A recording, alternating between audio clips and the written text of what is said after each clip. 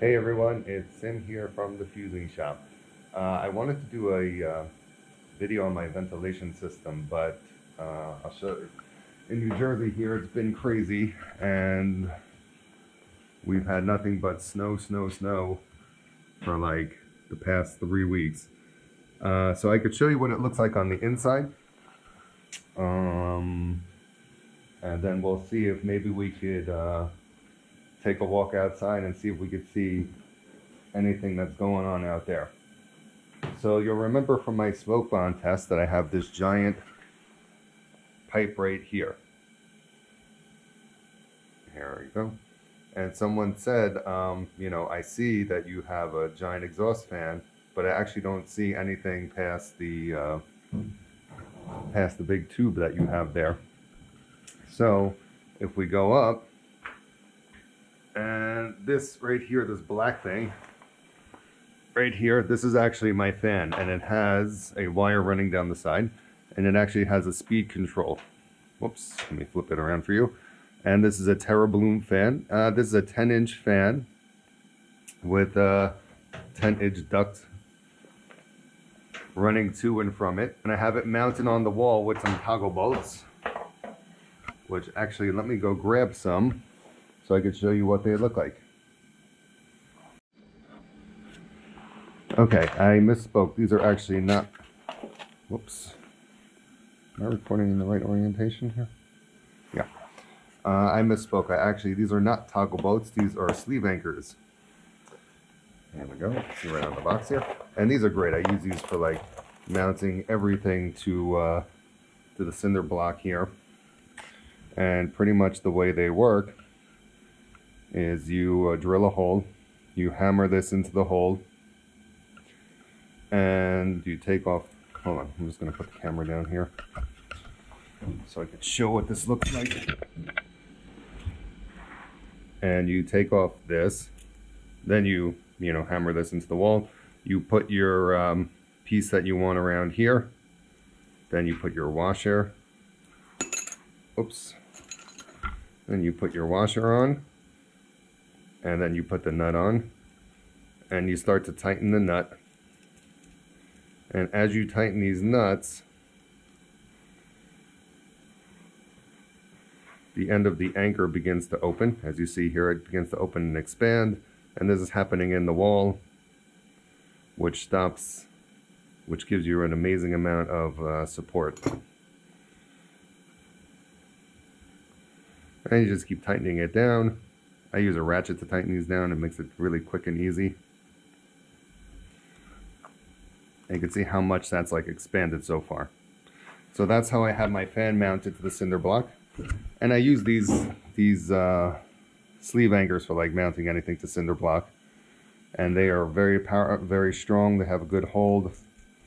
And I have not had any problem with them. So you see also over here, I have them holding up my my hanger here. Got one there, and there's one down there, and it's just holding up this hanger, which is super strong. Anyway, back to my ventilation. So this is an exhaust fan, which means it sucks air out rather than blows air in. So pretty much, again, any vapors that come off the torch here will be sucked into the giant vent right here in the middle. And it goes up and out, and let me see if we can see up there. And it goes out the roof of my garage. So I do have a couple photos from when I actually put this in, but I didn't do a video on it. So let's take a quick walk outside and we'll see what it looks like from that view. If we can actually see what it looks like. So again, tons of snow. Okay, gotta walk around.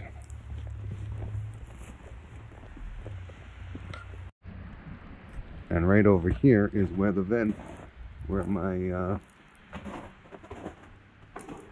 vent is put into the roof. So I actually did put this in myself. It was not hard to do. And when I was thinking on how to vent this system, I was thinking of doing it a few different ways. From just drilling a giant hole in the wall. I had like a 16-inch attic exhaust fan that I was going to use, and I was gonna pretty much drill a giant hole like right here, but I wasn't sure if that would like affect the integrity of the cinder block. I'm not an engineer. I don't know, you know, cutting a giant hole in this wall would make it collapse or something. I don't know. If you know, leave me a comment. I'm always interested in learning. Here are a few photos that I took when I was installing the fan. Here is a picture when I cut the hole in the roof. That's what it looked like when I had the vent to get the placement and the size right.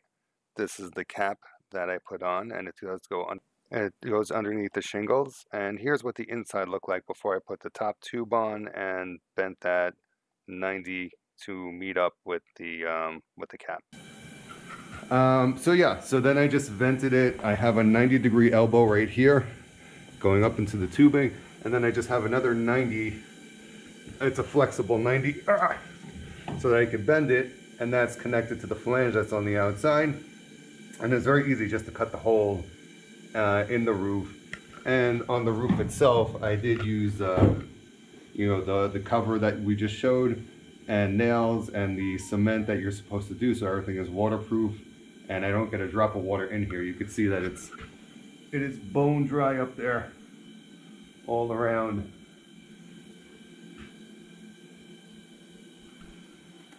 So about the fan itself now, let's talk about that for a minute. Pretty much, this is a 110. This is a 110 volt fan, and it tells you pretty much all the details right here, except it's upside down. I forgot what size it is. I'm gonna post what size it is in the video, because right now I don't see that on there. And I do have the special aluminum tape to seal it to make sure there's no leaks. And then I just went around it with duct tape, because this is all that's holding this pipe onto this giant stack is that duct tape and that other tape. I did not put any screws into the fan or into any of the metal piping. So that tape is all that's holding it up, and actually it's doing a great job. It's been holding strong for you know, like over a year now, and I don't see it moving anytime soon. Okay, so just something else that I think is important is so someone called me up and said, you know, I don't hear your ventilation system in your videos. All I hear is your torch. And that is true. And for the simple reason that I do wear a lavalier microphone. So, and of course I sit very close to my torch right here. And I just want to give you a taste of what this sounds like. So again, it has a variable speed, so I could turn this on like halfway here to like 50% or so. And I don't know if you could hear it. Put it right here. And I'll turn it up to 100%, which is usually where I run it. So it is pretty loud when it's running at 100%. So just giving you a taste of what it sounds like and the kind of noise you can expect when you put a ventilation system. Again, you want to have a strong enough, hold on, let me just put this on. You want to have a strong enough exhaust fan that it's going to pull all those vapors out of the air for you. And that's the whole point of doing it, is so you have a good system that makes sure that your lungs are safe, that you're safe, and then that you're not breathing in any of the fume or the vapors or anything else that comes off the glass. So just make sure, again, you have a good, strong fan. I'm going to post this fan in the comments, in the description below. And yeah, so this works. And of course, you have to do the smoke bomb test. See my video on the smoke bomb test to make sure that your fan is adequate, and definitely getting rid of anything that may come into your workspace. So again, if you want to see how this works in action, see the smoke bomb video. I'll link it in the description below, and I'll also whatchamacallit, I'll link in the description below.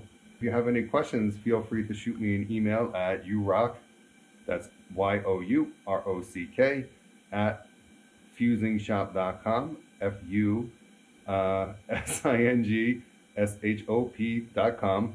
And I'm always happy to hear from you guys. And don't forget to hit that like, subscribe, and give me any comments or any questions. I am very responsive. And thank you guys so much for checking out the video. I appreciate you guys so much, and I'll see you in the next one.